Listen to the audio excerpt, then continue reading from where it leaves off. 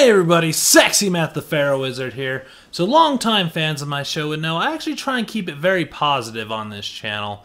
I feel like the loud, screaming internet reviewer, the angry at everything guy is kind of played out and a little boring. And even on my show, Raiders of the Lost Comic Movie, where we specifically go out of our way to watch bad, forgotten movies, we still try and find the positive in them. And in my personal life, I try to actively avoid bad movies. Why waste my money and my time on something I know I'm not gonna like? I still have the choice to see whatever movie I want, because I run this channel and I say what I'm gonna watch. So that being said, sometimes you get tricked. And I think this year I've been tricked quite a lot. So it is worth bringing up some of the bad movies. So, come with me and let's count down the top 7 worst movies of 2018. Why 7? Well, I didn't want to artificially inflate the list to 10. I didn't feel like there was 10 full ones that deserve being called terrible. But I also didn't want to do a top 5 because I think all these are worth mentioning. So let's do this. Number 7, The Meg. Yeah, The Meg. Okay, it's low on this list because, yeah, no one expected The Meg to be good, but it is still worth mentioning. It's, even for a so bad it's good movie, it's still pretty bad. It takes itself a little too seriously to be a so bad it's good, but doesn't take itself seriously enough or does anything good with the source material to actually make it good or interesting, even in an over-the-top sense. So it's even bad for a bad movie. It still can be fun if you see it with the right people and you go in expecting a bad shark movie. So, it's not the worst thing in the world, but it is still bad. And of course it writes in its own sequel where the Meg dies and now there's Bigger Meg. And that was dumb. It's a dumb movie. Ah! Stop eating our boat, Jaws! Rawr, I'm gonna eat your boat, and then I'm gonna eat you guys. Rawr! Oh my God, what's that? It's Bigger Jaws! Oh my God, now we have a common enemy. We have to work together. Number 6, Cloverfield Paradox. So this one is bad for several reasons. One of them is outside its own control, and that it's the follow-up to 10 Cloverfield Lane, which is an amazing movie, one of the scariest, most intense movies I've seen in a very long time, and one of John Goodman's greatest roles of his lifetime, and we're following it up with the Cloverfield Paradox. It's obviously never meant to be a Cloverfield movie. It's a different script that they threw the Cloverfield name on. It's got plot lines that go nowhere. It's got misused actors. The crap way they try and tie it into Cloverfield at the end feels just tacked on and unnecessary, and one of those moments that you think was a big surprise but actually really is kind of dumb. And it really just kind of ends up being the poor man's Event Horizon. Like, that's basically this movie is, a cheap knockoff of Event Horizon. And I put it a little bit lower on this list because I'm not sure how serious we're supposed to take streaming movies. Because like if you compare it to like a regular movie that you see in the theaters to like a made-for-TV movie or a cable movie, yeah, they're not as good, but a cable movie can be good for its own right. So, but where do we put streaming in this? Is streaming supposed to be compared to big movies, or just within their own other streaming movies? I don't know yet. So I'm comparing it to real movies, and yeah, it's crap for a real movie. So there you go. Stop farting! Number 5, Ready Player One. So this one's on the list because either the screenwriter or Steven Spielberg or both completely missed the point of the original source material. The book Ready Player One is really a warning and kind of a dark tale of being obsessed with not only pop culture but technology and when you let those obsessions get away from you, how you can miss real life. And the movie just turned into, them damn kids are always on their phones. And also it turned into, remember that, the movie? I remember Chucky. I remember Megazords. I remember Gundam. And the book had all sorts of pop culture references, but they made more sense within that world. This one really just became Remember that, the movie. And it really missed the point of it. It missed how big and deep the lore of the Oasis is and how important it is to the world, and not that it's just a video game, but it's a way of life. People go to school, people go to work, people travel, people meet and get married, all on the Oasis. In the movie, it's just a video game. So it totally misses the point of the original source material. And even on, I think, on its own, it's kind of a bitter old man movie, and I didn't care for it. I remember that. Remember Chewbacca again? Remember? Oh, I remember. Oh, I remember. Number 4, Venom.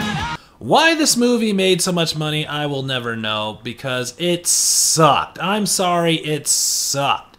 The CG was crap. The writing was crap. All the actors were just getting their lines through with the bare minimalist of effort. The ending battle was just a glob of CG where you couldn't tell where anything was or where anything should be.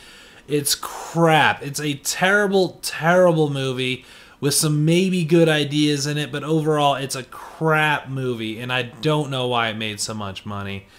The Venom symbiote looks terrible. The CG is awful. I mean, really, it's a really bad movie, and unfortunately, it's the best version of Venom we've gotten on film. So yeah, at this point we'll probably get a sequel. So let's see what the sequel does. But man, it's a rough start. Woo! A space marshmallow. Where do you think you're going? Dad, no! It could teach us the secret of interstellar travel. If he's so smart, how come he can't stay out of my mouth? Number 3, Red Sparrow. Oh, I bet you forgot this movie even came out. It's such a nothing of a movie. The mystery of it is bad. All the Russian accents are bad, specifically Jennifer Lawrence's Russian accent. It really felt more like an excuse for Jennifer Lawrence to show her boobs, and I thought we were over that as a society, to have movies that were specific to a actress showing her boobs, but here we are. Because that really seemed the point of this movie. There was nothing done or interesting with this idea. It was just nothing, and I really think it's going to be forgotten really quickly if it isn't already. It was just a whole lot of nothing. Wow, those are the Russian people? I mean, granted, you do think of bears on unicycles when you think of the Russian people, but they're all bears on unicycles? Bears on unicycles, everyone. Number 2, Jurassic World, Fallen Kingdom. Oh boy, where do I even start with this? So, as I like to call it, Jurassic World, Magic Dinosaur Adventure Island, and also Dinosaur Adventure Mansion just was a failure. I was on board with Jurassic World. I enjoyed it a lot and was excited that they breathed some life back into this franchise, and I was ready to see what next they do with it, and boy, this is what we got. It's sure a thing. So the island stuff could have worked, but then it had some weird emotional moments where, like, we're supposed to be scared of the dinosaurs, then immediately after be sad for them for dying. It had the really bad comic relief nerd guy who's such, like, the average nerd. Oh, hurry! I'm in a dinosaur island! And the, like, dinosaur vet that's never seen a dinosaur, that made no sense. And then they moved to a mansion, which makes even less sense. Because, like, okay, the close quarters dinosaur thing worked in the first movie because even though, you know, they're in a building and they're trying to get away from the dinosaurs, one, they had them trapped. Two, they were still stuck on the island full of dinosaurs. This one, they're on American soil. You could just go out of the mansion, run away, come back with rednecks with 50 cows, and just kill all the dinosaurs. Movie over. Why was this a thing? Why did they bring them and try and do in a mansion? They're dinosaurs in a mansion. It makes no sense. They're too big to be in the mansion. It makes no sense.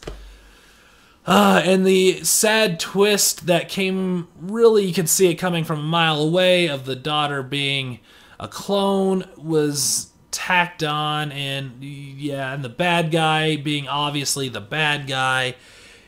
And even him changing suits when he decided he's going to be a bad guy was just cheesy, over the top, and dumb.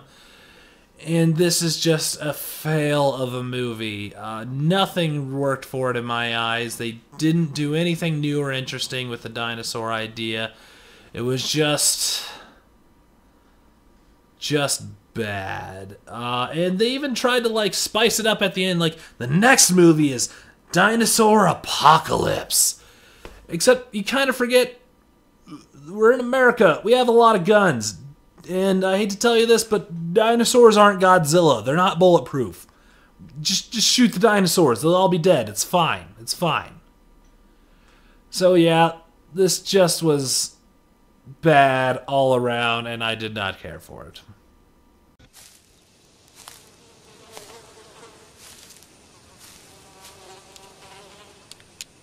That is one big pile of shit. So here we go. The movie I hated the most from 2018. The one that inspired me to even do a worst list that I have never done before. The worst of the worst. Here we go. Number 1, The Predator. Yeah, where to even begin? So the new things that The Predator brought to the franchise were bigger Predator, Predator dogs, and Predators editing their DNA to make them stronger hunters. Problem with that is bigger Predator and Predator dogs were both done in Predators. So nothing new or interesting there. The DNA thing, I guess, could have worked, except they wanted to add autism to their DNA because apparently autism's a superpower now. It is not a superpower. It just comes from a place of someone who doesn't understand how that works, how people on the spectrum work differently, and how that mindset even works. I don't even really know how it works. All I know is that anyone who knows anybody with autism that saw this was very upset at it. And I'll take their word for it. On top of that, although not in the movie because they had to cut it out, they hired a known pedophile, a convicted pedophile, to be on set with a movie that has children on set. And they were well aware of it when they hired him. And when they got caught, they had to edit him all out. So that's a thing. And on top of that, let's add calling the kid with autism retarded. So that's great. And also, let's make fun of Tourette's, because that's still funny, right? We're making fun of Tourette's still. That's a thing. And most of these came from our quote-unquote heroes. So yeah, it is in bad taste. It's oddly cruel to people, and it doesn't add anything new to the franchise. And the big surprise thing at the end, this whole movie was revolving around this thing that's going to save humanity, is a fucking man predator suit. A predator suit that a man can wear. What is this movie? I don't know how it went so wrong, but it did go so wrong. Everything fails with this. It is definitely the worst Predator movie. Even outside the franchise, it's a terrible, terrible movie. It's outdated, it's cheesy, it's cruel.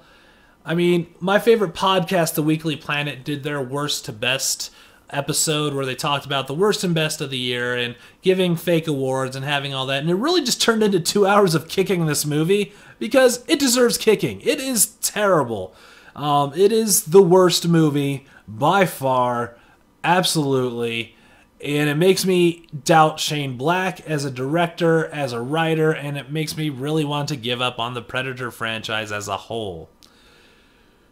So yeah, that's a thing. So The Predator, it's terrible. Once we wrap up the Gladstone account, we're going to need another CPA. Sounds great. What's your number again? 324762. Oh, son of a bitch. I'm so embarrassed. You should leave. Hey, happens all the time. So those are what I consider the worst movies of 2018. Do you agree? Do you disagree? Let me know in the comments below. What was your least favorite movie that you've seen all in 2018? Let me know. And share this video with anyone possible. That would be great. And give me a thumbs up because I need more positive reinforcement in my life, even if it's digital. So I'm Sexy Matt the Pharaoh Wizard. Until next time, hold on to your hold slots.